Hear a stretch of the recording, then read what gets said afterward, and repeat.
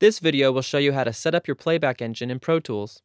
The playback engine allows Pro Tools to talk to your interface so that it can properly capture audio coming in and send audio back out to your speakers or headphones.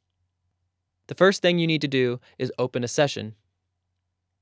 Next, open the Setup menu at the top of the screen and choose Playback Engine. When the dialog appears, you will see a drop-down menu at the top. Open that and select your interface. Once you've chosen your interface, Pro Tools will tell you it needs to restart the session.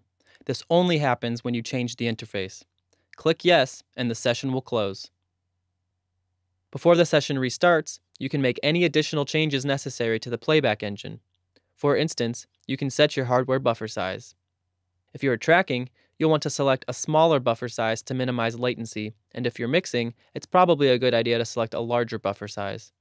Depending on your computer's resources, you may find that smaller buffer sizes produce clicks, pops, and other audio glitches. If this happens, simply raise the buffer size until you no longer hear any problems. Note that with higher buffer sizes, you will hear more latency or delay when tracking. Once you've got everything set, click OK, and the session will reopen.